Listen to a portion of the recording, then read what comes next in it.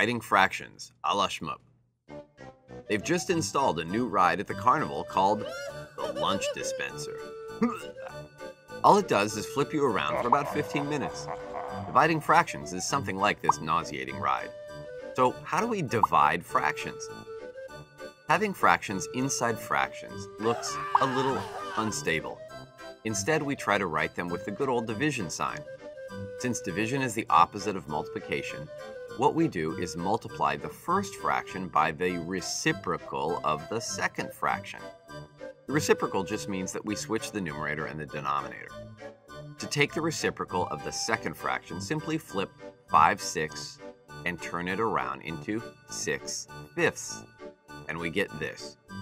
Basically, the top becomes the bottom and the bottom becomes the top. If we have a whole number, we say that its denominator is 1, which means that the reciprocal is 1/4.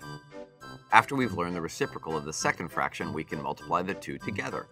3 times 6 is 18, and 4 times 5 is 20, giving us 18/20ths. Don't forget to simplify your answer as much as you can. The simpler the better. Dividing both sides by 2 gives us 9/10. Once you get used to the turns and flips, dividing fractions shouldn't be too hard. In fact, with all that flipping and turning, you should be ready to ride the dinner dispenser. Ugh.